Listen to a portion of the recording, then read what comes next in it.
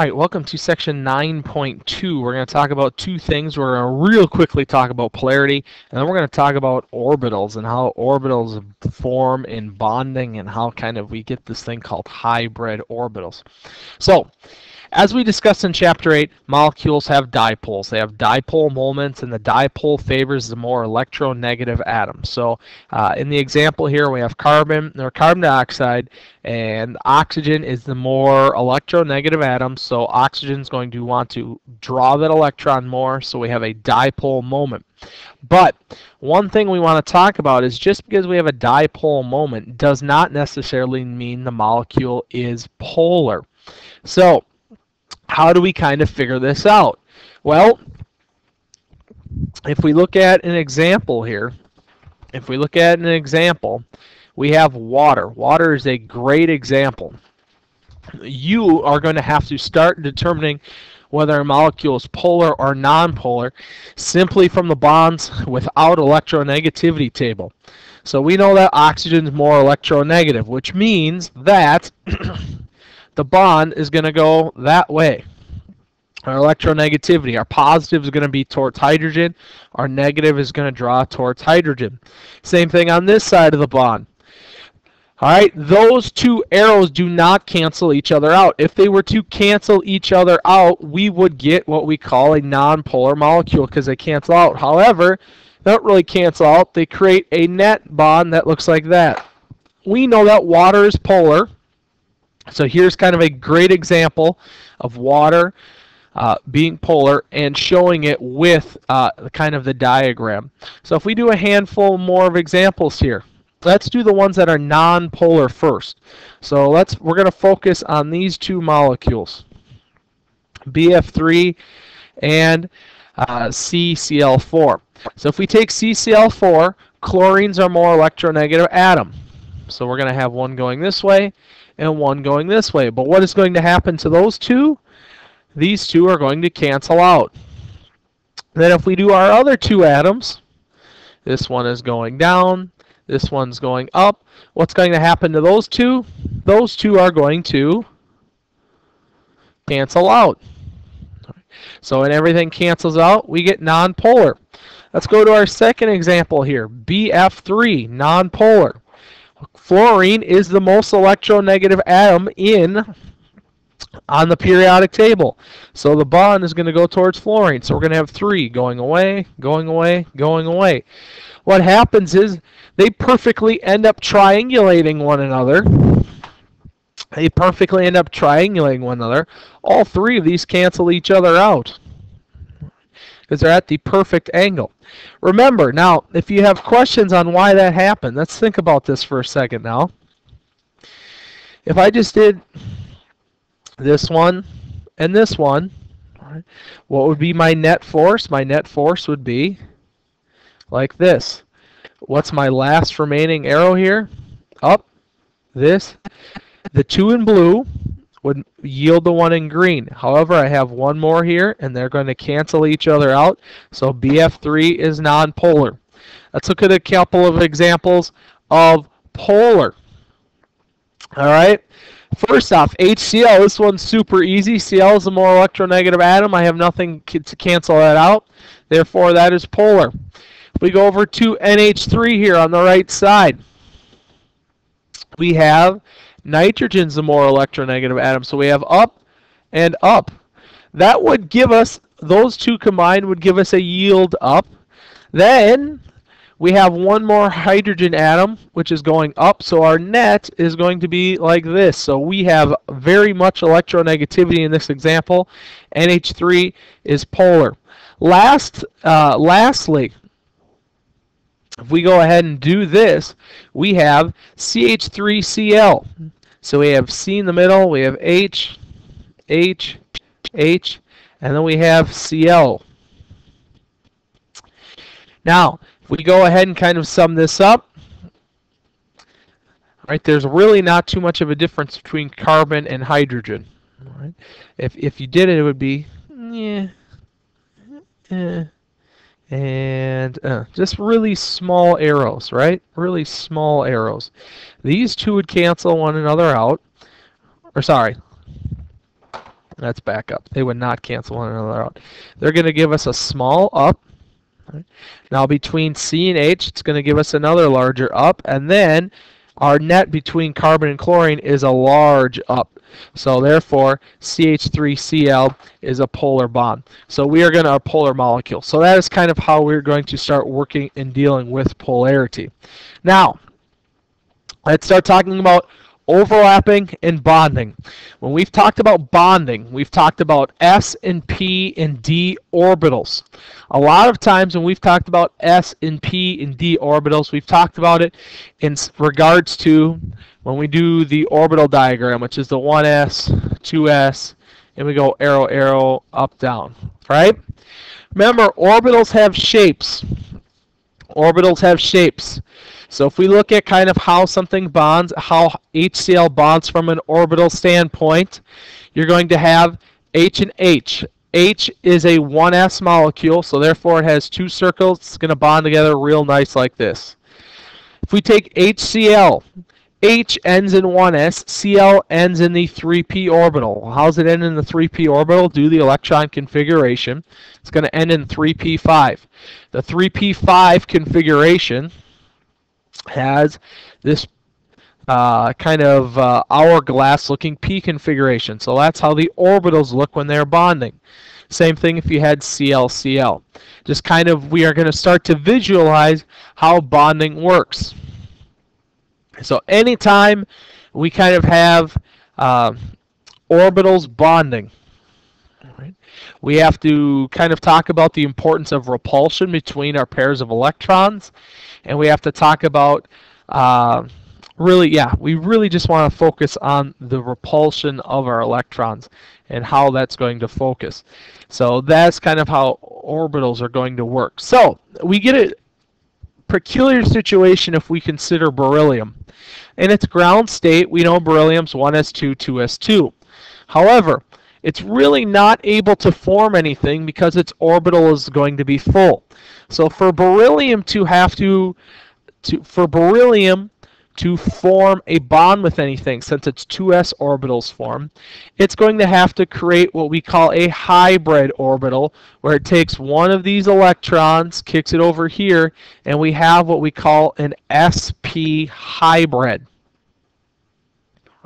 So we're going to have an sp hybrid with beryllium. That's why it's called sp. The 2s orbital is full. So to bond with anything, it's going to kick one electron into the p orbital, and it's going to create an sp hybrid. Now, if we look at what this sp hybrid would look like from a visual standpoint, we know our s orbitals look like this. We know our p orbitals look like this. Our sp hybrid is going to look like this. Is really representative of the s. The hourglass is representative of the p. And that is our sp hybrid look. So just kind of putting that, showing how that actually looks and acts. Now, if we look at our hybrid orbitals, we have the bond BeF2. We know that BeF2 is going to be a linear bond from section 9.1. If we look at it from a hybrid standpoint, we're going to have S and P orbitals kind of overlapping. So we have sp bonding with p, sp bonding with p, and that's kind of how it's going to look. Remember, this is our special sp bond on beryllium, and fluorine is going to have a p bond. So just kind of starting to visualize what the orbitals would look like. Now, if we had to redraw the diagram for beryllium for an orbital, it's going to look like this. We're going to completely take away one orbital from P and merge it into sp.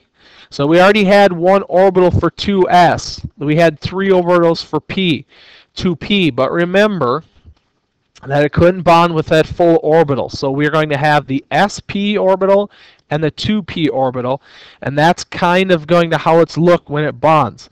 So really we're just kind of starting to visualize how these bonds work from an orbital standpoint. We have s, p's, and d's. Now, if we use our hybrid models, there are a variety of bonds that can occur when we're talking about hybrid orbitals. A lot of times when you have two domains, you're going to have an sp overlap. When you have three domains, you're going to get what we call an sp2 overlap. Four domains, you're going to get an sp3 overlap. And possibly, if you have 5 domains, remember, p only has how many orbitals? 3. So we're tapped out of p orbitals. So now with 5, you're going to have an sp3d overlap. And where do these orbital combinations occur? Well, if you have an sp orbital overlap, your geometry is going to be linear, just like we talked about in 9.1. If you have an sp2, it's going to be trigonal planar, or excuse me, trigonal pyramidal. If you have an sp3, it's going to be tetrahedral. And if you have an sp3d, it's going to be trigonal bipyramidal.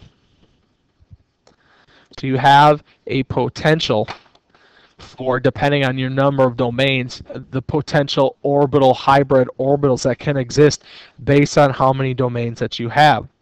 So if we have something like with carbon, we're going to get 4 degenerate sp3 hybrids. So we have carbon, which, carbon is in that p orbital. It's going to create 4 sp3 orbitals. So you can kind of see how each of the hybrids is going to react. Now, how does this work? Well, you have S, and then there are 3 different p orbitals, one on the x, one on the y, and one on the z axis. If they combine together, this S combines with the x, you'll get 1. X combines with a y, you'll get another. S combines with a p, you'll get another. And I'll kind of show you how those orbitals work.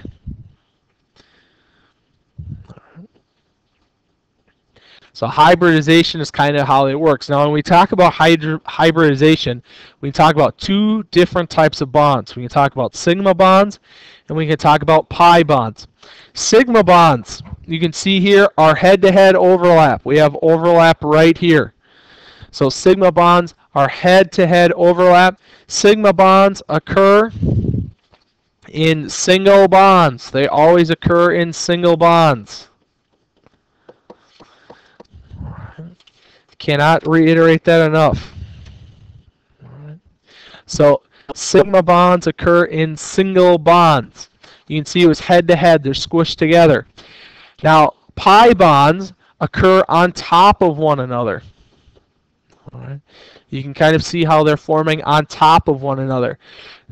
Sigma bonds occur in double or triple bonds only.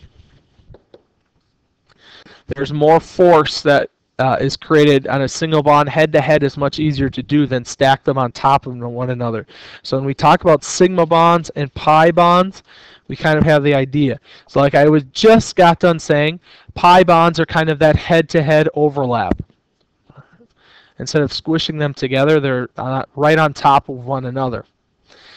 Now, I also mentioned single bonds are always sigma bonds, right? Because the sigma overlap is greater, resulting in lower energy. But you can see here, if we have 3 examples, we have a single bond on the left, a double bond in the middle, and a triple bond on the right. A single bond is only going to have 1 sigma bond. Double bond, though, here, this double bond is going to have 1 of each. The initial single bond will be sigma. The second double bond will be a pi bond. Then if we look at this triple bond here, the first bond, the single bond, would be a sigma. And then the double bond and the triple bond would be pi. So we have 1 sigma and 2 pi's for a triple bond. A double bond, 1 sigma, 1 pi. And for the single bond, we are solely left with a single bond, or sigma bond. Now, if we visualize what this looks like, it can really start to get super complicated from a visual standpoint. If we look at 1 CO bond, the bond between C and O here is going to be a double bond. When it is a double bond, you're going to have a sigma bond, which we have here, right here. And you're going to have, what we have in blue, this, your pi bond. So you can kind of start to visualize what it would look like on the orbital. And you can visualize with other atoms how it's going to work as well. Last thing, we talked about resonance in Chapter 8, just slightly revisiting resonance. How you can draw the Lewis dot structure for resonance is that bond is always changing. Remember, that bond is always changing, that double bond is rotating. So if you take that and you take that double bond is rotating, what you're going to do is, remember, a double bond has one sigma bond and one pi bond. Now, ideally it would look something like this, right?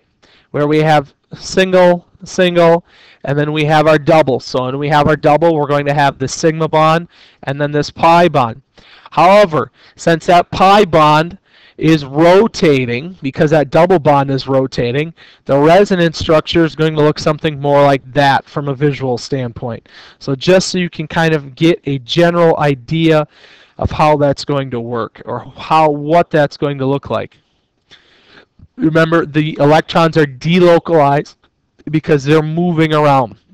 And the electrons are always delocalized in that resonance structure because they're moving around, which is going to give us this spread out pi bond rather than it specifically on one set of atoms.